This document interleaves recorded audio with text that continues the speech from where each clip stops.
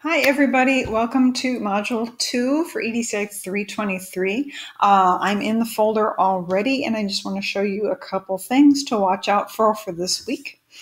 This week, towards the end of this week, happens to be the ISTE conference, which you're going to learn a little bit more about ISTE this week. ISTE is the International Society for Technology in Education, and it is our standards-bearing organization. So if you are at all involved in technology in the classroom, if you are designing lessons that have technology in them, if you are working with your instructional coaches to add technology, if you aspire to become a technology or instructional coach yourself, then you will become more involved and understand the ISTE standards a lot more. So pretty much most teachers get introduced to the ISTE standards at some point early in their careers, and some really spend a lot of time with them. And so it's a really good thing to get to know what they are, and so that's what we're going to explore this week. We're also going to explore some resources that are available to you as a current student now and as a future teacher, to help you stay connected with the education world. Because there is a whole world out there. There's a whole lot more that you can learn from the internet, from social media, from meeting other teachers and talking with them than you'll ever learn from a textbook. And that's one of the reasons why we don't have a textbook in this course, is there's just too much out there that's changing so frequently that having a textbook is almost silly. So Flipgrid 2 is going to have us learning about our professional learning network. In Indiana, the primary hashtag on Twitter, believe it or not, teachers use Twitter a lot, if you didn't already know this. And the hashtag that most teachers in Indiana use to keep each other connected and stay in the conversation is INELearn. Indiana Department of Education sponsors this through their Office of E-Learning, so INELearn. So we're actually going to explore the INELearn hashtag, which means that you do not have to sign up for Twitter. That's one of the nice things about Twitter, is that if you're not a member and not signed up, or not signed in even, and don't want to sign in with a personal account, you can still access the things that are out there. You can't reply, but if that's not your style and you just want to see what's out there without participating, you can do that too. So we're going to explore the INELearn hashtag and what's going on. And what's kind of exciting is that because it's the summer semester and this is happening right during ISTE, there's going to be a lot of folks out there also talking about ISTE. So they're going to use the hashtag S19. That is pretty cool because there's going to be a lot of stuff coming out there. ISTE usually takes over Twitter and becomes one of the top 5 trending hashtags during the week of the conference. It's a huge conference.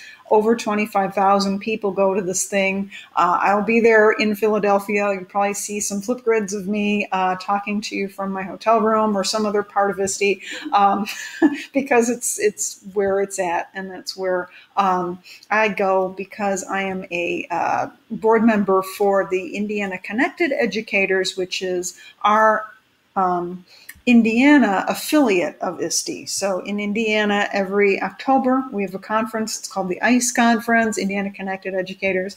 And the ICE Conference happens in Noblesville, which is near Indianapolis, every October. This year, it's going to be the 17th and 18th. So it's really a great conference. It's kind of a mini ISTE, not nearly as big. There's probably about 700 teachers and educators from across the state who go. It's a really great time, so if you can come, it's only like $45 for a student. Highly recommended. If you can ever get to ISTE someday, I highly recommend that. It's a little more expensive and you usually have to travel, but it's a great time.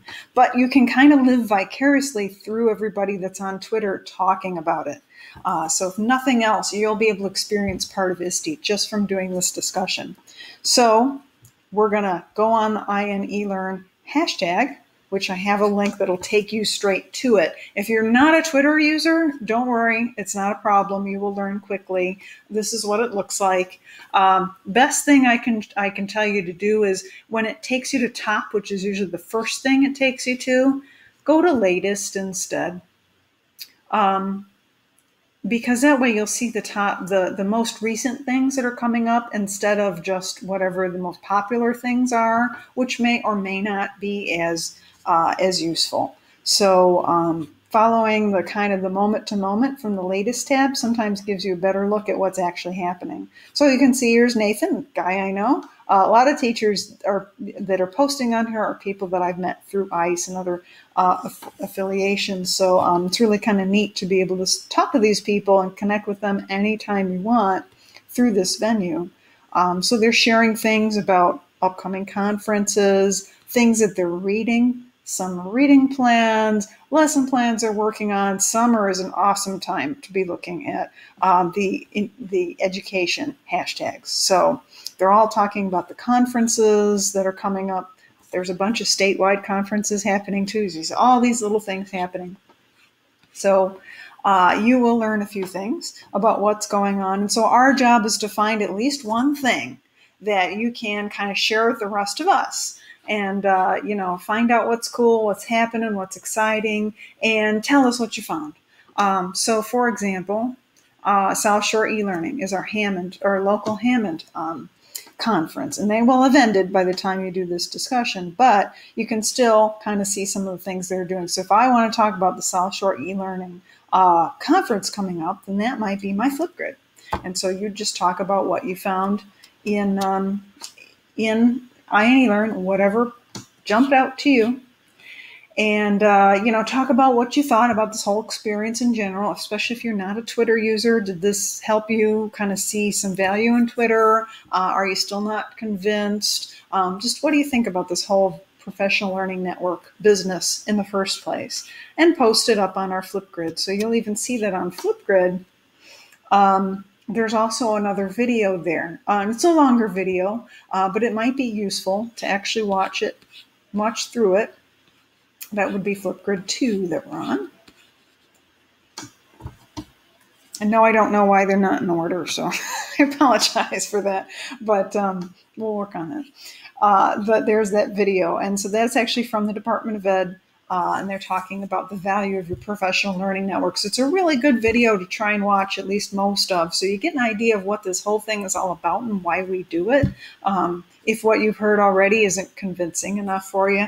So that's the discussion, to dig into iAnyLearn a little bit and get familiar with what's out there. And like I said, this is a fun, explosive time to be on Twitter. It truly is. So the other thing that we're going to do is our ISTE standards project. So we're going to write a short paper about the ISTE standards.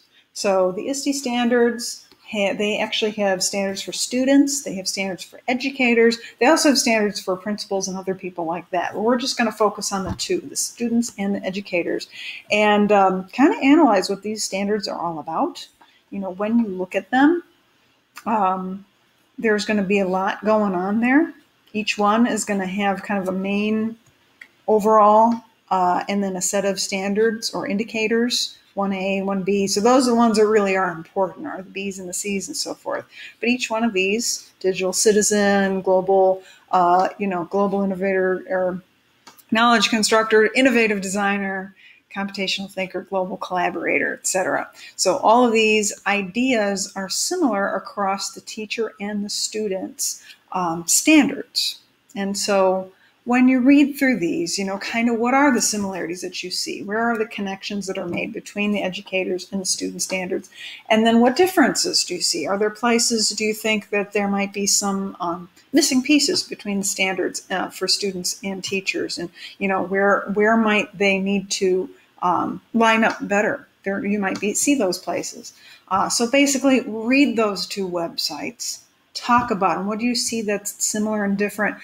Do you disagree with anything that's there? Do you find anything kind of weird or not necessary, inappropriate even?